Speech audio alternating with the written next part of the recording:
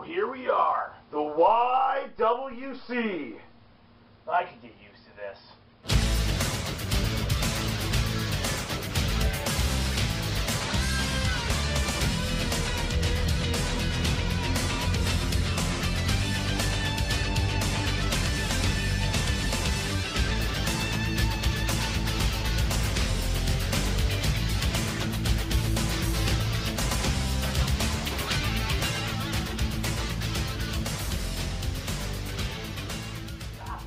Another week. We are in the world of WWE. We are in the YWC.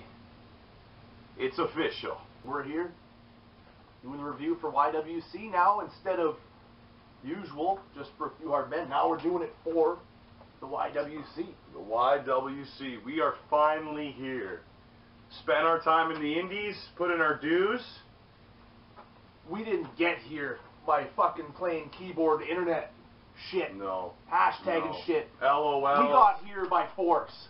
ASLs. We just fucking came and demanded this shit. The magnificent Mexican Luchador Louis and the super cracker Stylin' Stewie are fucking here. And we're not going nowhere. We've arrived and we're about to make things just maybe a little bit more interesting. So Raw tonight, I don't know. It was decent. It was alright. It was alright. I don't know. A lot of good matches. What do we have first? We had Seth Rollins coming out. Yeah. Seth Rollins telling it how it is. The audience gave him a wicked pop, and boom, he turns heel. Awesome. I love that shit. Stay heel. Stay heel. Keep dissing the crowd. Do all that shit. I love it. Keep it coming. You know, they need a good heel. I'm so glad he didn't come back as a face. I'm so glad. He's so back to his old self. I've been a Seth Rollins fan since he was Tyler Black. Longer than me. I became a super huge Seth Rollins fan after I seen the end of our last video for that pay-per-view. Thanks to our good editing. Boom. That's right. Wicked clip. Backflip right over, you know. Seth Rollins off some fat guy. Yeah. Damn. Beautiful. This guy's good. How did I not see that match? You just told him to stay right there. The fat guy was like, yeah, I'll stay right there. And that is some good editing, folks. That is good editing. Damn. Yeah. I hope our editor gets paid a lot. He doesn't. He doesn't. What? Yeah, no. I pay him with cheese squares and lunch meats. Alright, good cheese though? Oh yeah, I don't buy bad cheese. Okay then. You know, all that cheering was embarrassing for Roman Reigns. All that cheering, they're cheering the guy that they hate. And that's something that Seth Rollins brought up. The fact that the crowd hated him. Nobody liked him. And now all of a sudden he's back to save WWE. Because you know what? What he said was right. He was carrying the WWE on his back. Until his knee gave out. From the weight of the WWE. It buckled. Man, how about that suit though? How about that suit for that dry cleaning bill? That that's going to be an expensive bill. All that grease? Oh, that was some greasy hair. I don't know if you saw that. You had to change coats or jackets. You had to change jackets halfway through the show. Before the next promo. Yeah, because it was just greasy. Pouring off there. Baby oiled up, right? Oh. Whatever it was. Gross. Shane O'Mac came out. I'm tired of this guy. Shane McMahon is your classic greasy fucking promoter. Pulling the same kind of shit. Man, he's putting himself over harder than his old man did. Harder than Ian Rotten did. I was just about to say that. Yeah. I was just about to say I'll just make myself win the King of the Dead. Twice. No big deal. It's my promotion. Yeah, it's my promotion. I'm going to put myself over. Then I'm going to brag about winning my own tournament and my own promotion in promos for CZW. Yep. I mean, good matches, but what the shit? What are you doing, man? Now Shane McMahon, he's doing that. Just putting himself over. Oh, stay tuned after the show, because the show doesn't really matter, but the podcast about my fucking life does. Yeah. Yeah. Yeah. After that, we had a promo with Sheamus. Shane needs to watch some promos of his old man Vince back in the day. Shane definitely has to. You know, he's just some weak dude. I just feel like he's this weak. You know, hey, I'm the fun guy. I'm here for the fun, guys. And then he said that I'm likable. You have to defend your title now, Roman Reigns, at the next pay-per-view. Thanks, Shane. Thanks for the spoiler on every Raw. Now, if he goes to defend that title, we know the outcome. It's like whenever you see a house show and they're like, the belt's going to be put up on the line. And you're like, well, 3 weeks from now, there's going to be a pay-per-view where he's going to have to, you know, put the belt up. So he's not going to lose the belt. I'm not a fucking moron. I've watched wrestling since I was a little Hulkamaniac. Exactly.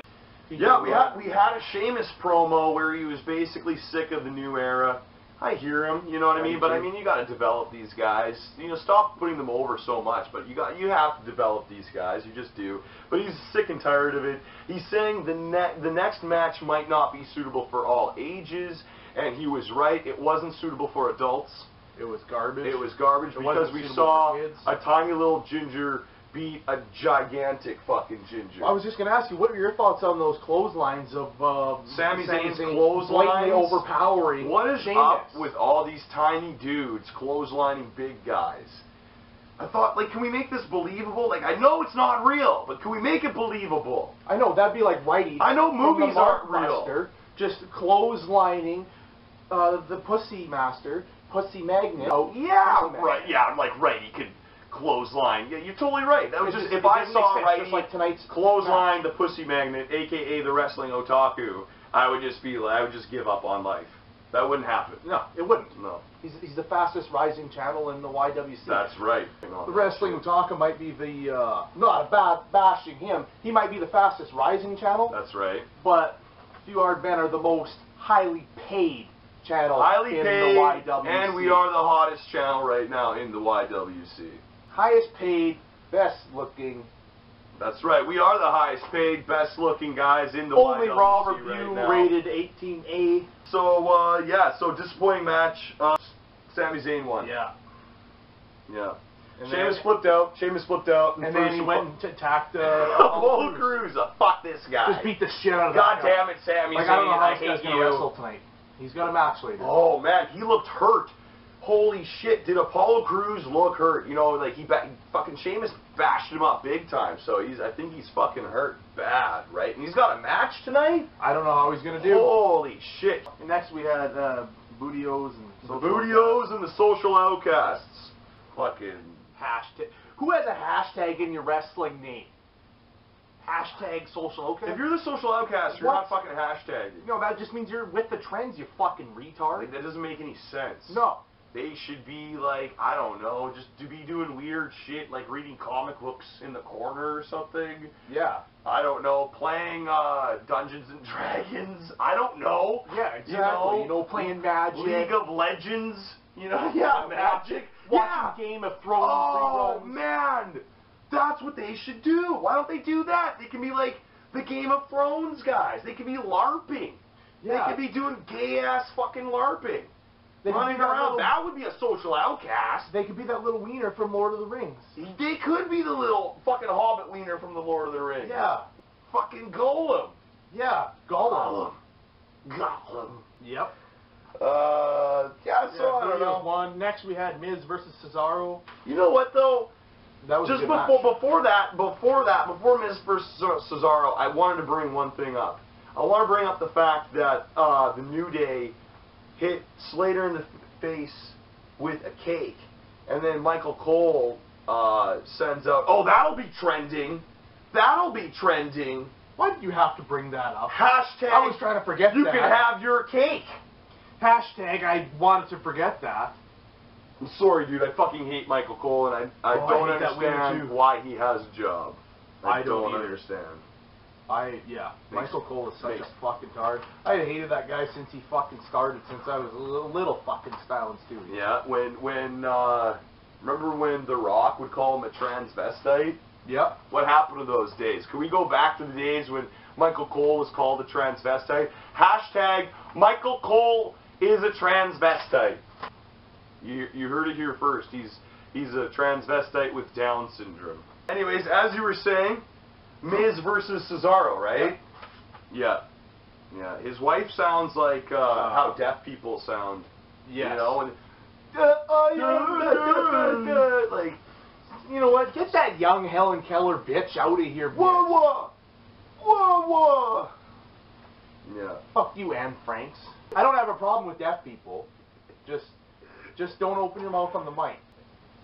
Who won that match? Cesaro. Cesaro won that match. It was a really good match, actually. Cesaro was really milking his shoulder. I thought something was up. I actually didn't know who was going to win because of the milking of the shoulder. It was a good match where it kept me guessing the whole way. You know what? And the belt wasn't on the line, so the Miz didn't have to. He could just take the fall. Yep. I could see him doing that. You know what? Fuck it. It's not worth it. Who cares? This is just this. I'm the Intercontinental Champion. To him, the IC belt is everything. To him, the IC belt is the belt. After that, we had Jericho versus Cruz. Cruz, yeah. Oh man, Jericho comes out, then we're gonna see Apollo Cruz come out. I imagine that he's gonna be hurt Because he just got jumped. He just got the shit beat out of him by Sheamus. by Giant Ginger. And Giant Ginger's in the back watching him. Yeah. Expecting him to limp because, I fucked that guy up. I fucked that guy up. I'm watching this shit, and what does fucking Apollo Cruz do? He dances around the ring. Forgot. He totally forgot that he was injured because he got beat up before the fucking match. It's called selling it. He's a rookie. Like, put him back to NXT. Put him back to OVW, man. But yeah, it was Cruz terrible. wasn't selling anything, man, and he was botching everything. The lie insult that Chris Jericho did. Oh, what and a terrible Apollo Cruz was trying to, fucking so bad. Jericho's trying so hard to make him look good. Make him look good. Exactly. Jericho had his work cut out for him tonight to make this match. Oh man, did he ever? It turned out good. But thank God Chris Jericho won. Yeah, just Chris Jericho won. And then the next promo was hilarious because we had Bob Backlund making Darren Young great again. I love this. I love this, and anybody who doesn't love this, I don't understand why you don't love this because it's hilarious.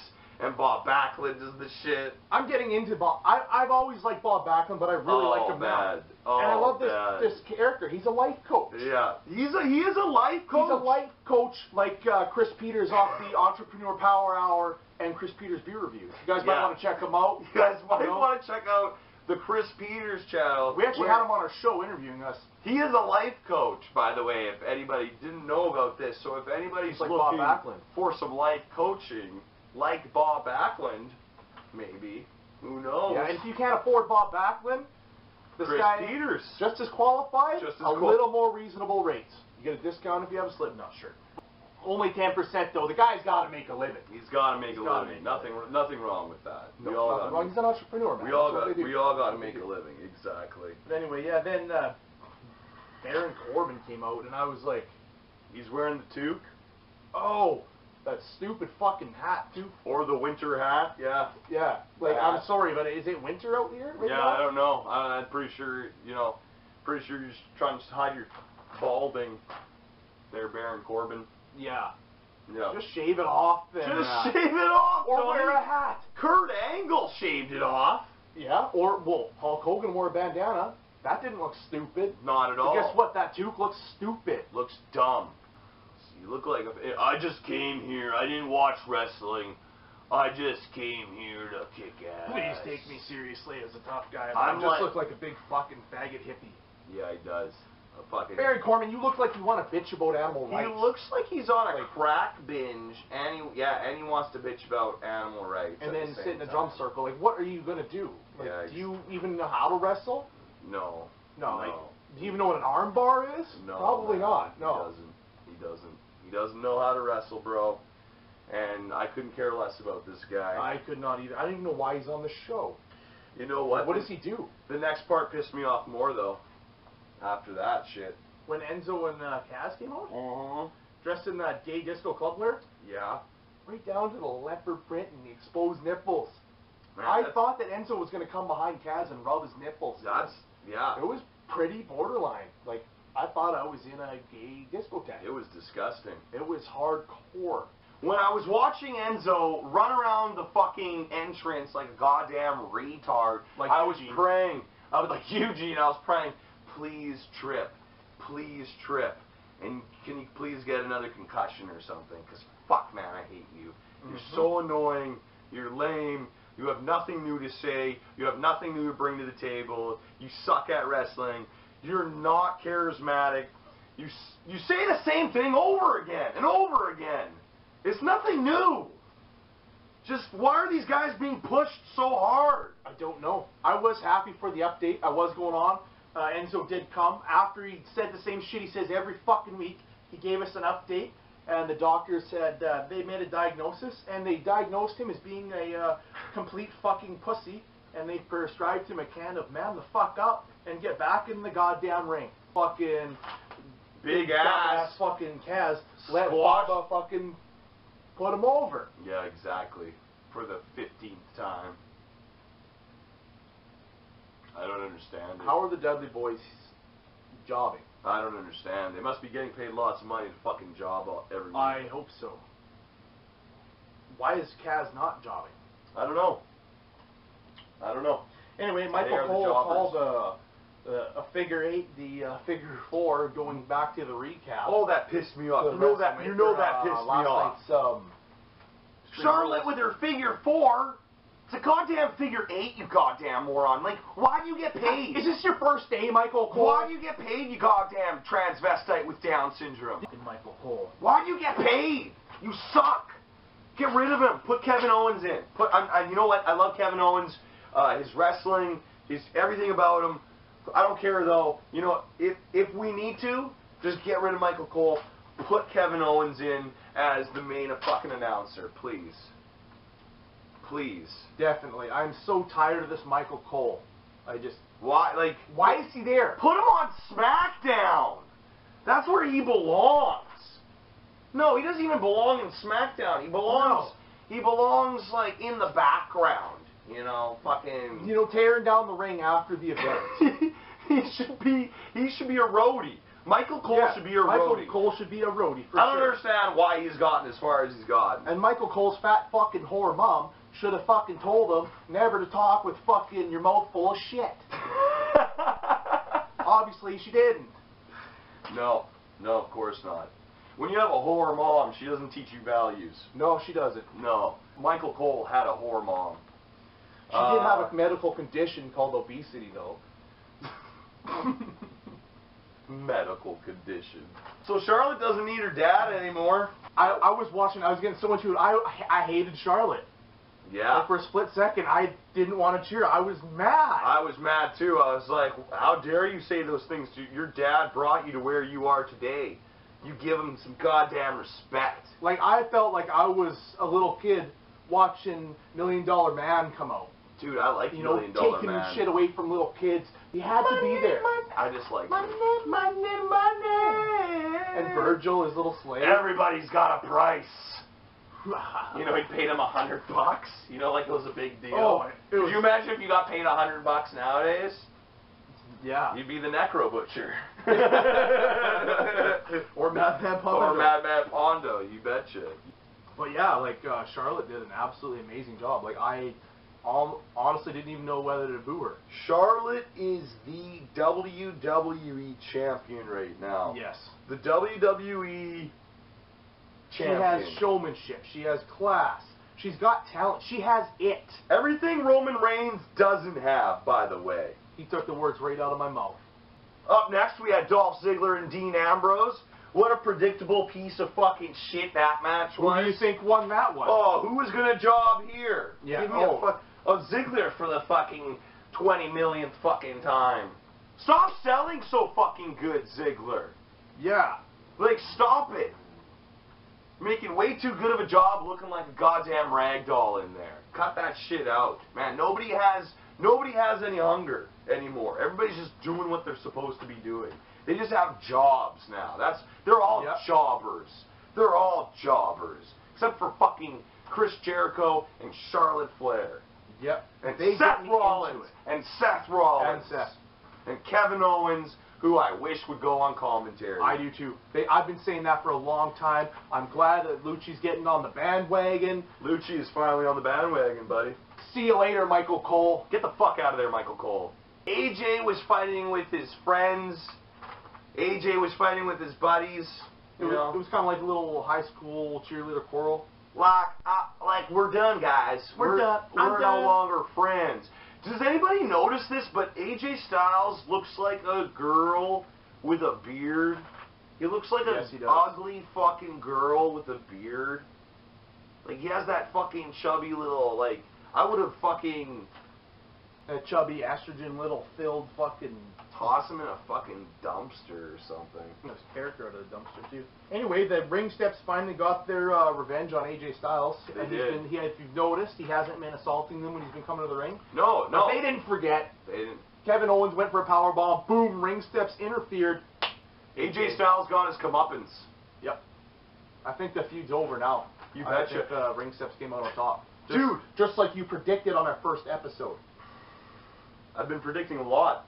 Except for that Extreme Rules shit. I got a lot of that shit wrong. Yeah, I got a lot of that shit wrong Yeah, too. that was an atrocity though and a half. That was just a bad show. Fucking retarded. Yeah. I felt like I was watching TNA. Oh my, it was almost worse than TNA, I think. It felt worse than TNA to me. But TNA is really easy to pick on. Yeah. I heard one guy chanting AJ Styles. Who is this bag? Good luck getting that chant started.